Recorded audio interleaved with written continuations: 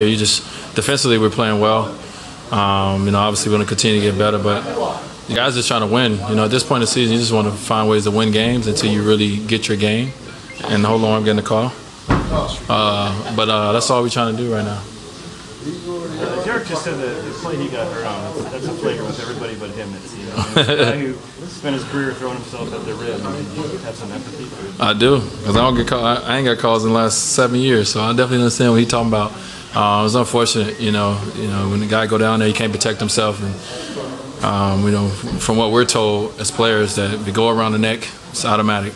And Derek said it when he got here. He said, "Listen, y'all, I ain't gonna get calls," and it continues to happen to him. But he's gonna continue to keep attacking the rim. That's his nature. That's who he is, and we know that. So hopefully next time, it's rewarded.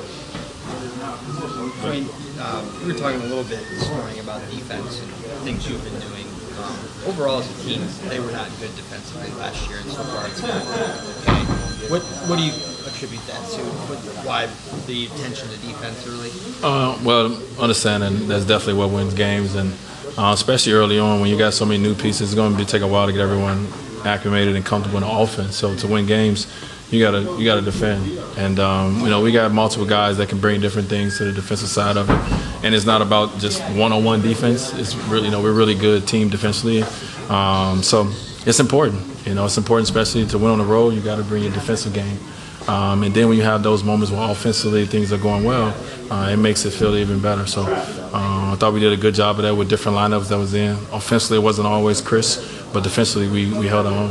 On paper, you guys look like you have a ton of depth, and tonight 45 points from your bench.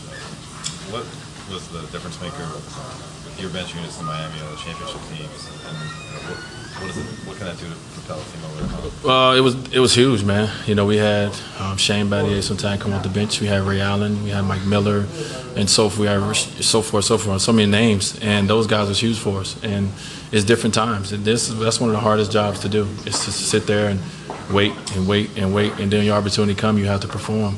Cal tonight, Corver comes in and he performs. Does a great job off the bench scoring the basketball, and there's going to be multiple guys doing that. So to be a great team.